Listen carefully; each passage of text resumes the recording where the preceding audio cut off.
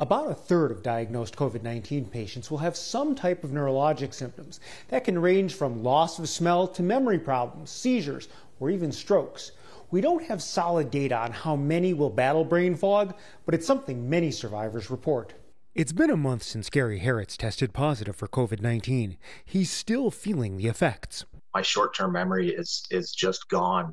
When I'm even texting with my daughter, I have to scroll up and continue to read what I already told her so that I know what we're even talking about.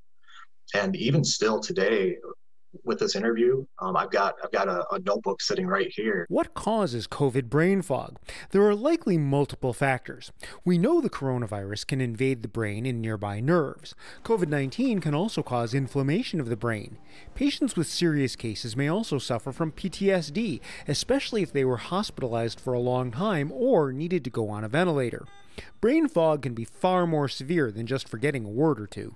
With cooking, if you walk away from the stove, you may forget that you're making something at all.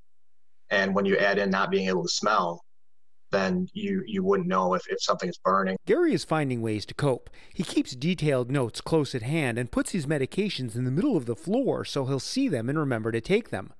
Post-COVID brain fog is still being studied, but experts believe younger, healthier people are more likely to eventually bounce back, while those who are older or suffered a previous brain injury like a stroke are more likely to experience problems long-term.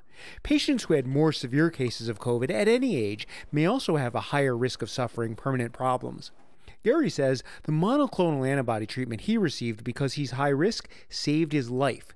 He hopes to persuade others to wear masks, distance themselves, and get the vaccine. It can happen to you.